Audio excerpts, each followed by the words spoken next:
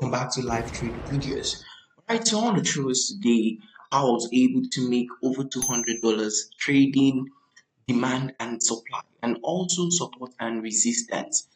As traders, one must be able to know the difference between supply and demand, and also um support and resistance. There's been some traders think they're the same thing, some things they're different, but today I'm going to clear the air and I'm going to show us the difference between these two. All right, so I was able to make $200 trading support and resistance, also supply and demand. All right, so I'm going to show us. All right, so we can see this trade. You can see this is over $240 currently running in profit, right? So I was able to take this trade off a demand. All right, the strategy I used to take this trade was the demand strategy. All right, trading from a demand zone. All right, so now let me explain it. I took this trade based off a demand zone. Now, what is a demand zone? A demand zone is actually a level on the chart that the market uses to buy. All right, is an already established level on the chart that the market uses to buy or to push to the upside. So you can see this level, this particular level that I marked out. All right, you can see this blue line here. All right, you can see that how market reacted from here to the upside twice, just twice. All right, the first time it reacted, came back again, reacted all the way to the upside. So this is actually a verified demand zone. All right, this is a verified demand zone. All right, so a support is also a level on the chart that the market uses to buy. So we can actually say this is a support.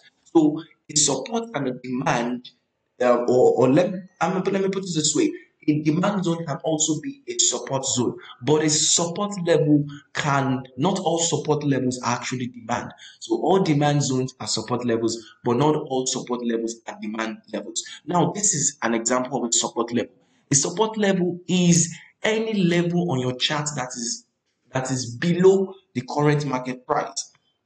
Right? Any level on your chart that is below the current market price. So this is the current market price here at trading here at 83.97. You can see it 83.99. This is a live chart, so it's fluctuating 83.99. All right, so that is the current market price. So any level below it. So this is actually a level here. You can see markets use this level to sell. When the market traded above it, automatically this level becomes an unretested support. As long as the market has traded above this resistance, this level now becomes an unretested support. All right, it becomes a support. So if price is coming back again, you should anticipate bullish pressure or buys from this level. Right, you can anticipate buys from this level. Right, so also the same way, you should never neglect the fact that there is a demand level below the support. All right, there's an already established support, there's an already established level that the market used to buy, which is a demand zone. All right, I hope you're getting the difference, which is a demand zone. All right, which is a demand zone. So if the market is approaching your support or approaching your level, there are confirmations you wait for. All right, confirmations could be candlestick. For example, this is an example of a candlestick around this level. All right, you can see that there was a red candle when price was approaching this level, and the next candle was green. They usually call this a bullish engulfing candlestick. It just shows you that there is buying pressure around this demand zone. So when price came into this support level, there wasn't any much reaction. But when it came to the demand zone, which is also a support level below, there was a major reaction. You can see the major, you can see how market pushed all the way to the upside. Came back again to the demand zone. There were multiple weak rejections.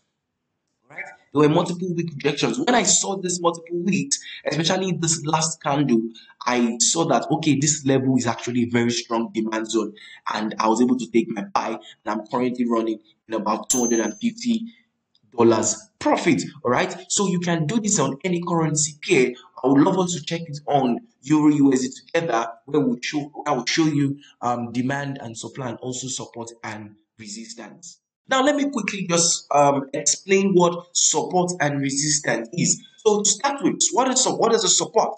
Now, support is a level or a zone on your chart where price reverses to, all right, where price sells into and doesn't have the strength to sell any longer and pushes to the upside. All right, let me take that again. Now, a support zone or a support level is an area or zone on the chart that price reverses from a sell to the upside. All right, price gets to that level and begins to buy. All right, price sells into that level and begins to buy. Now let me quickly show you a level like that. Remember what I said, it's not a line but it's an area or a zone. For example, this zone, right, you can see that price was initially selling, and when it got to this level, what happened? It bought to the upside. Right, so this is a major support. Now let me also identify another support, but this would be like a minor support level over here. Right, you can see that price actually sold into this level, got here, and there was a minor buy. All right, let's pick another one. This level 2, price got here and there was a minor buy. You can see these are minor supports, minor support, but this is a major support because price got here and pushed all the way to this upside where the sell started from. It caused a complete reversal to the upside. All right, hope you get that. Now, on the other hand, what is a resistance? A resistance is a level on your chart or a level in the market where price reverses to the downside. So price or the market buys to a certain level and begins to stall and pushes down to the downside. All right, pushes to the downside. This is a perfect example. You can see price was initially buying and goes to this area. What happened? There was a complete push to the downside. All right. So this is a resistant level. All right. Let me show you what, another minor resistance.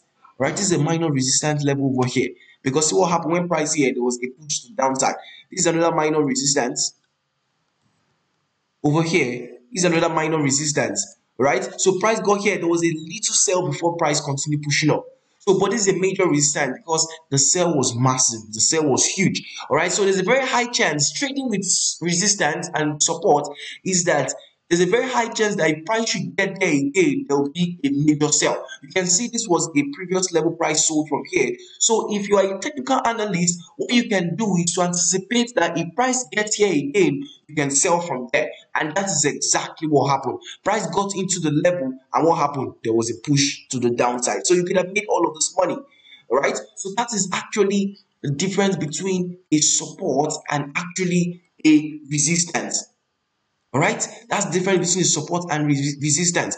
Now, let me quickly make mention of this. If you're trading support and resistance, now, if a level or if the market respect a resistance, for example, let me give a perfect example.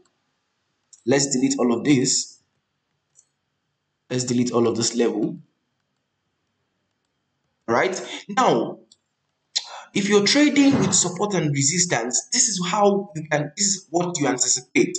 Now, if price respects a level or creates a level in the past, right, and breaks above it, for example, let's use this level here.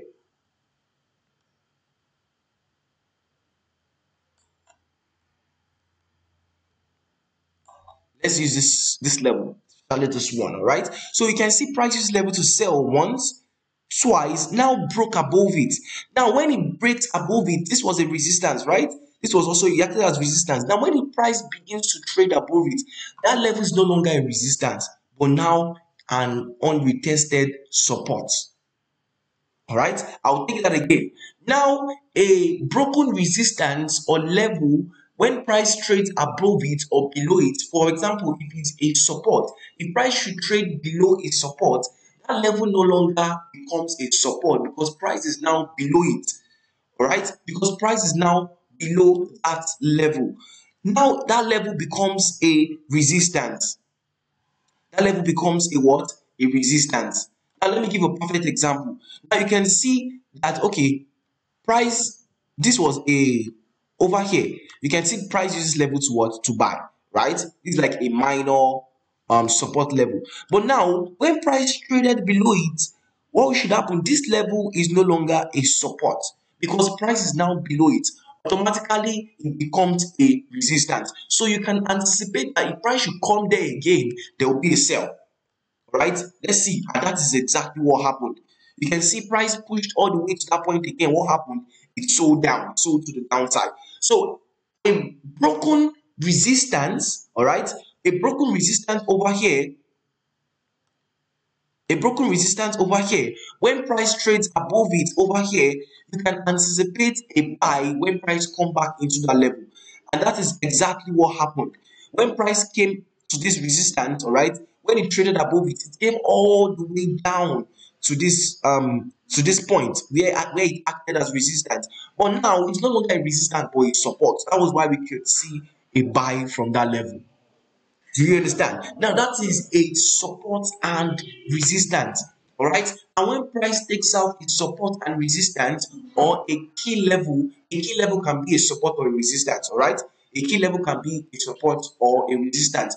Now when price trades below or above it, like we saw here, when traded above it, right, you can anticipate that when price comes back, it will use that level to do the opposite of what it did or he used it to do before price traded above it or before price broke it or before the market broke above that level. All right. So this was a resistance. Price broke above it, came back again, and now acted as what? Support. All right. But now that same level, all right, that same level, when price broke, traded below it again, it was no longer a support, but now resistance. All right, it was no longer a support but now acted as what? Resistance, because it used that same level or zone to what? To sell. Now that is your support and resistance. But now to demand and supply. Now demand can be relative to support. What I mean is that demand is also a level of the chart that price uses to buy. All right, demand is a level or a zone on your chart that price uses used to buy. Now let me give you a perfect example. All right, so this is a demand zone, right? This is a demand zone because price uses level to what? To push the upside, not once but twice. Used Pushed once, came here again to that level again, and what happened? Pushed to the upside. All right, he even used the level again when it came to this level. Remember I said it's not a line but a zone. So it came to that zone again, and what happened? It pushed the upside. So that is actually a demand zone. All right, so now the difference between demand and support is that a support, whether when price breaks above the resistance, automatically the price or the market must have not used that level to buy. Automatically when price breaks above it, it automatically becomes a support. But now it's going to be an unretested support. All right, but a demand zone, price must have used that level to buy in the past, like for example this level here. Do you understand? So the difference is that a previous level or a resistance that price automatically trades or price breaks above or trades above automatically becomes a support. So it's not compulsory price must have used that level to buy or use that zone to buy before. All right, it's not compulsory. So that is a support, automatically becomes a support. But a demand zone, price or the market must have used that zone, which is the one below here, to buy already. All right. So, for example, if you're looking for buying opportunities, what you can look for is from support or demand zone. So, if I was to analyze this chart, if I want to take a buy, what I would have done is to pick this demand zone one, and next thing is to pick out my support, which is this one here, because this price is level to sell but now it's trading above it. So if price is here, if price is trading above, if I'm looking for buy, the first thing I'm looking for is this support here. And if price doesn't use support to buy, I can wait for this demand zone to take my buy. Hope you get it. All right, it's either from support or from demand. All right, so demand can also be support. So demand can also be support. So all demand zones are support zones, but not all support zones are demand zones. All right, so it's the inverse. All right, let me take that again. All demand zones are support zones, but not all support zones are demand zones. All right. So like I said, this is a demand zone because price has used this level to buy. But this is not a demand zone. But this is not a demand zone because price has not used this level to what? To push up. But this is a support zone. All right. But this is a support level. Now, on the other side, for a resistance and supply. Now let's delete this. No, let's leave it. For a resistance and supply. All right. Now, this level here is our supply zone. All right. Because price uses level to what? To sell. This is another one here. This is another one here. This is another supply zone because price uses level to what? To sell. All right. But now take a look at this. Take a look at this. Let's bring out our shapes. All right. Now this is a minor support, right?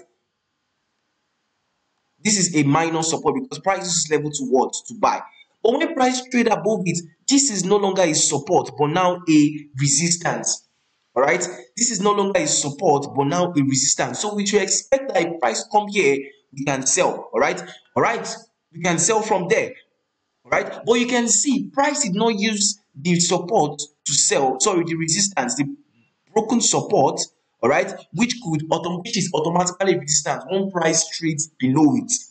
Right, but rather came all the way to the demand zone. Rather came all the way to the demand zone and what? Sold all the way to the downside. So if you sold from here and price probably kept pushing up, you can wait for the supply zone to sell. All right, you can wait to sell from supply zone. All right, so this is not a supply zone. All right, this is not a supply zone, but this is a resistance. This is a supply zone and also a resistance. All right, this is a supply zone and also a resistance. Now let's take another opportunity. Let's take another example. Now you can see price use this level to buy also to this up. So this is a support, right? But when price traded below it, this is no longer a support. Now let's delete these previous ones. Now, when price traded below this support, broke below it, automatically this becomes a resistance. You can wait to sell from there. All right. So this is a resistance. Then our supply zone is this one here. This is our new supply zone here because price has used this zone to what? To sell. So if we take a sell and price doesn't sell from here, we can wait to take the sell from our supply zone. But if you look, price actually respected the resistance and sold down. But now, since price has used this level to sell, this level now becomes a supply zone. Yes, it now becomes a supply zone. So we can take it. Then our new resistance is here. This is our new resistance. So this is also a resistance and a supply because price has used this level to what? To sell. But now this level is a support, a minor support that once price traded below it, this level automatically becomes a resistance. But it is not a demand zone yet. Right? It's not a demand zone yet, but a resistance. But this is a demand zone and also a resistance because price has used this level to sell. All right, and let's see what happened. All right, price came close to the resistance and sold off. All right, so once price is trading lower, you can then pick this level again as your demand zone over here. Then this will be like your over here will be like your minor support. All right, and this will be your demand zone because price must have used, in fact, yeah, price must have used a level to sell to the downside. All right, so obviously we see that price didn't use this resistance to sell, but came to the demand zone to what? To sell. Right? So this is how you pick out your demand and supply zone when you are looking for selling opportunities in the market. And if it's the other round, if you're looking for buying opportunities, you pick out your demand and buying opportunities, you pick out your demand and support zones. Right? I hope you've been able to understand the difference between supply and demand and also support and resistance. All right. So remember, do well to click on the subscribe button and click on the like button. All right. So that you get more amazing videos like these and that will help in your trading and your technical analysis. All right. So stay safe and have a wonderful time. Bye for now.